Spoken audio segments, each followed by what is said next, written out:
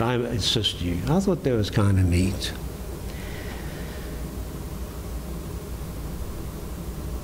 We grow in Christ's likeness. In this section it talks about growing also in stability. We are not rocked to and fro. We are henceforth no more children tossed to and fro. We are secure in our understanding. We have the truth of God, and we tell the truth in love. And then lastly, there is cooperation, from which the whole body, fitly joined together.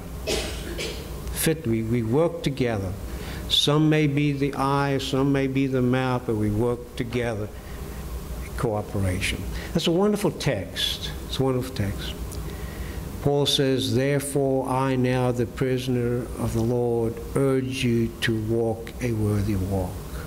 I say to us today, I encourage us to walk, looking unto Jesus, the author and finisher of our faith. Let's pray.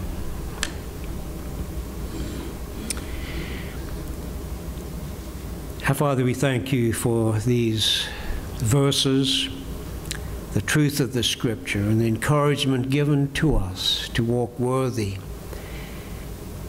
Yes, so often we fail, but we thank you that you are a forgiving God. Just help us to continue to walk worthy of you. This I pray in Christ's name.